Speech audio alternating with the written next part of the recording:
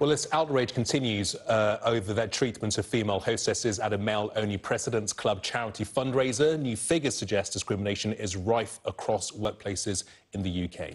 Research by the Chartered Management Institute found 4 in 5 people have witnessed gender discriminatory acts at work. Well, to discuss this further is the Chief Executive of the Chartered Management Institute, Anne Francke. Anne, good to see you. Should we be surprised by the figures that are coming out? Well, we should be horrified by the figures, but we shouldn't be surprised because we know that behaviors that hold women back at work, whether the very high-profile behaviors of the President's Club dinner or the more subtle discriminations, are very widespread indeed, and this despite employers' efforts to promote gender equality. Yet progress is being made. The government is forcing large businesses to disclose their gender pay gap. Steps are being taken? There are certainly very many positive steps, that's one. But the issue is that when we ask managers, do you really believe that your organization's gender policies are effective? They say no. And this is true not only in areas of pay and reward, but actually the worst marks are for the culture of the organization and for mentoring and sponsorship. So unless and until we take these things seriously from the top, I'm afraid that the change will be limited. It's a cultural shift because, you know, most people will have the same message and that will be clear. It's wrong. You know, men and women should be paid equally for the job that they do. That is a given. But the reality is very different. And unless people change their behaviour, their attitudes at home and bring it into the workplace, and we're not going to see any change in the future. Well, I agree with that. And what we're talking about here is changing the everyday little behaviours, what we call the broken windows of gender discrimination. And what we want people to do is call it out, challenge it, and change it.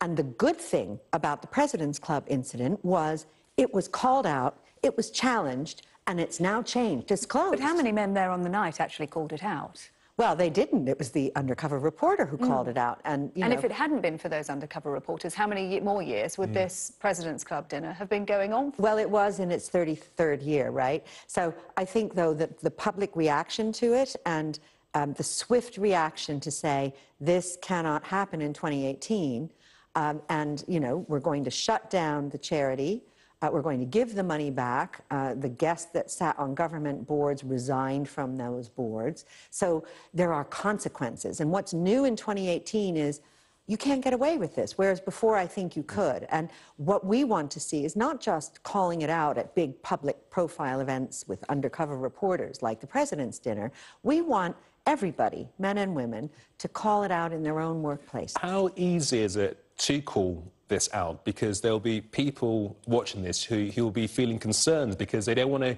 come across as the person who rocks the boat.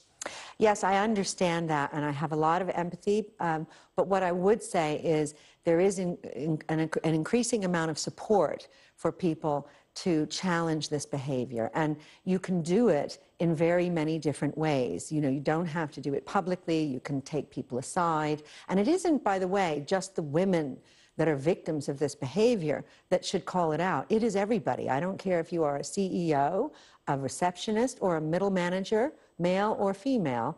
This is what we need you to do, is speak out to change the behavior. Just challenge it. You can do so nicely.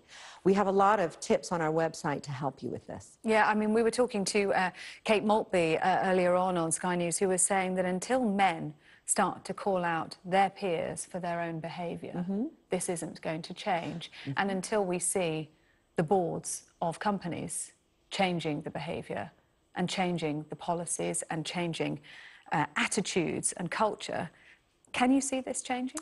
Well, I think what needs to happen, yes, boards are important, but what we're really saying here and what our research shows, it's the leaders themselves, it's the senior leaders that run the company.